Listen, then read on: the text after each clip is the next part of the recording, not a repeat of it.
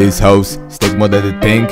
Even if I roast them, they still wanna drink. They keep flirting with me, tryna get me to fuck her. Acting all hyperfeminine, tryna get me to like her. But they don't know that I don't fuck bitches. They ignore everything and just look at my digits. You're like Sapphire numbers than Paris when it comes to visits. Now you're on the knees? What is this?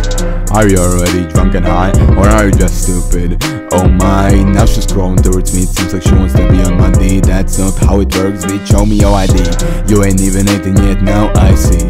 All these hoes tryna trap me in the corner. I don't fuck her if I don't know her. Sure, you might look cute, but that ain't it. I don't like hoes that have fainted. I don't like bitches that have played it. More dicks in you than Starlink satellites in space doesn't mean that you have made it. It just means that your pussy's outdated. Sure, you still might get someone to fuck you, but it won't be me, cause of your low IQ. 123.0, that's how you justify your body count.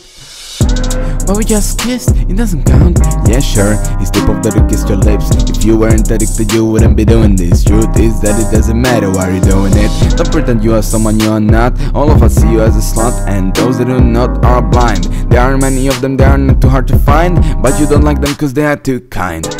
I also forgot to mention, I ain't gonna let you come into my mansion. I don't really feel the need to fuck you, there's no tension. I would rather keep practicing semen retention. And when I say shit like that, you know it's bad. I ain't gonna comfort you and tell you don't be mad. At first it was fun and now you are sad. Go find your savior and make him a dad.